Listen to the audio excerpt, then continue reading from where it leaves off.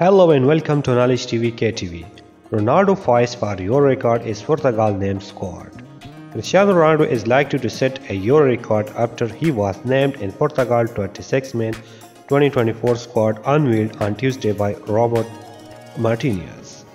The 39-year-old five-time Ballon d'Or winner will be appearing in his 11th major international tournament. He played his first at Euro 2004 and will be making a record 6th appearance at the Men's Continental Championship. He collected a winner medal in France in 2016, even though he went up injured after 25 minutes in the final. Ronaldo, who has scored in every Euro since his first appearance, has netted 14 goals in the final. Ronaldo, who now plays for Saudi Pro League side Al Nassr, where he has scored 42 goals and provided 13 assists in all competitions, already holds the man world record for caps 206 and international goal 128.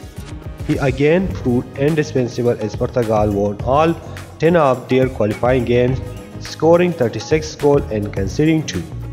Ronaldo had 10 goals in 9 qualifying appearances. Cristiano, it is better to talk about the data. He is a player who has scored 42 goals in 41 games for his club, Martinez says. That shows his continuity in physical ability to always be fit, as well as quality he has in front of goal, which will really like and need. However, Ronaldo will not be oldest member of the squad, with Martinez also calling up to photo defender Fifi, who turned 41 this year. Fifi was an integral part of Porto team this year, making 38 appearances as they reached to the Championship League last 16 and finished third in the league behind Sporting and Benfica. They also in the cup final. Fifi's role in dressing room is important.